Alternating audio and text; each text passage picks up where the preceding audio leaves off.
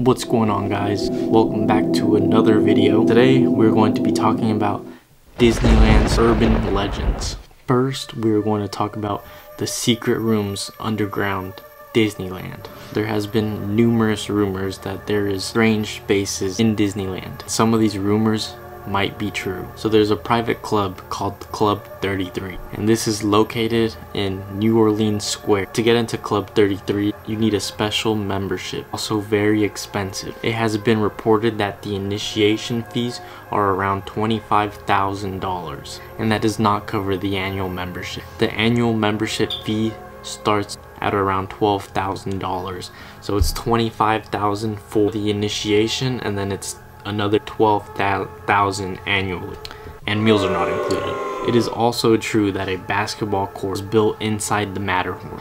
This court is actually really small. It's not even the size of half of a basketball court. This was actually not built by Disneyland itself. Some of the employees added this. There's also a suite inside Disneyland. This suite is called the Disneyland Dream Suite.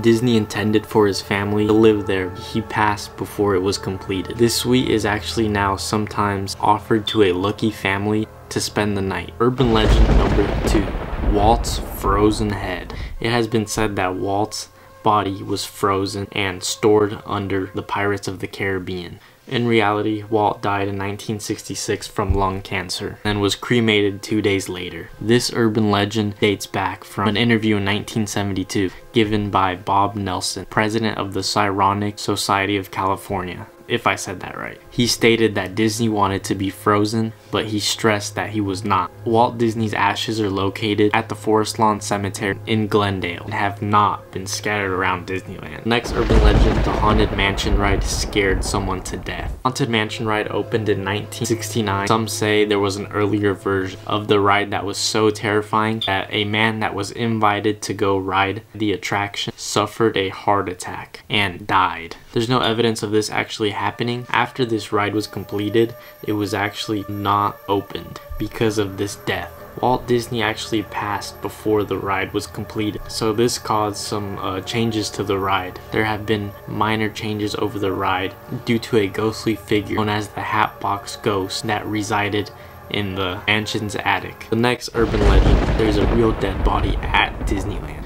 The Pirates of the Caribbean is probably one of the most urban legends around it. According to certain legends, Pirates of the Caribbean used real human bones constructing the attraction. It has been rumored that Disneyland got these bones from UCLA medical school. They say that these skeletons remained on the ride for many years until they were eventually swapped out for fake ones. However, some people believe that the skull and crossbones behind a skeleton lounging in bed are real. A cast member supposedly told Disney Dose that the skull was real on video. Disneyland is actually a popular place where guests scatter their loved ones' ashes all around the park, mostly around the Haunted Mansion and the Pirates of the Caribbean attraction.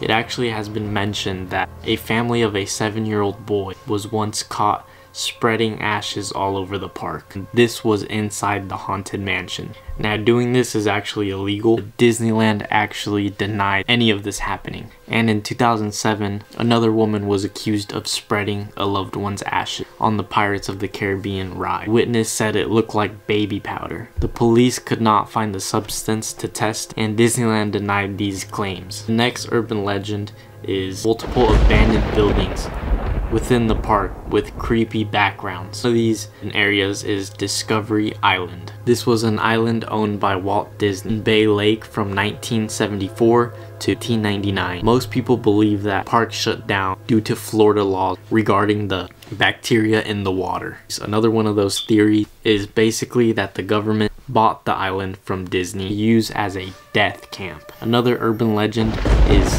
the Disneyland cats. Urban legends state that Disneyland released a number of cats around the park to actually control the rodent problem. This attraction around a mouse added cats to their park to get rid of the mice. There have been multiple sightings of cats on the park. There is currently about 200 cats on the park. Although they only come out at night, you most likely will never be able to see them. So I hope you guys enjoyed this video, some of the urban legends of Disneyland. Don't forget to like and subscribe. Check out my other videos.